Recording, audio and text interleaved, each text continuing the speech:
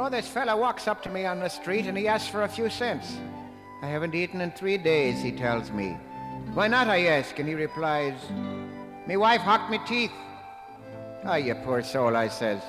And then he looks at me and says, oh, mister, have pity, and please hear me ditty.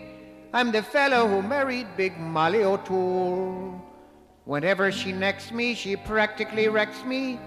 She got muscles and biceps like an old army mule.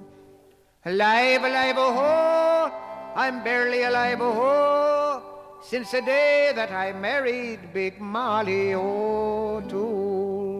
Ah, Molly O'Toole. That's a girl. That's what everyone asks me. That's a girl? Molly's got everything. Bad breath, lousy complexion, eyes as big as saucers, and underneath the cups to go with them. And what a shape, like the coastline of New Jersey. But I think she's a little plump around Bayonne. And what a sense of humor. When we go to the movies, she likes to drop things over the balcony. You know, like candy, popcorn, billiard balls, ushers. I'll never forget the first time I seen Molly. She was stuffing a goose. She was stuffing it down her kid brother's throat. Molly was luscious. In fact, she's one of the biggest luscious in town. I guess that's why we were engaged so long. I wouldn't marry her when she was drunk, and she wouldn't marry me when she was sober. So like I was saying, the first time I seen Molly, she was out at the beach. There she was in waiting. There she stood with the water an inch above her knees and her knees an inch above her ankles. What a beauty. She had long black hair growing all the way down her back, and her head nothing. And what a face, like a phonograph record. Round, flat, and full of lines. She got what they call a peaches and cream complexion.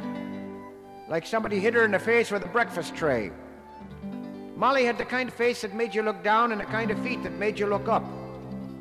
She got one eye, one ear, and one finger. She was a single girl. That's true, she only had one eye. Her mother was scared by a motorcycle. She's the only girl I've ever seen with buck lips. She could kiss you and wash your face at the same time. I'll never forget the night I asked her to marry me. I could hardly speak. That's how tight her fingers were around my throat. And on our wedding night, it was lovely. Molly whisked me up and carried me over the threshold. I only wish she'd have opened the door first. Now there's no more to tell. I'm not feeling well since the day that I married Big Molly O'Toole. Even her muscles got muscles, Big Molly O'Toole.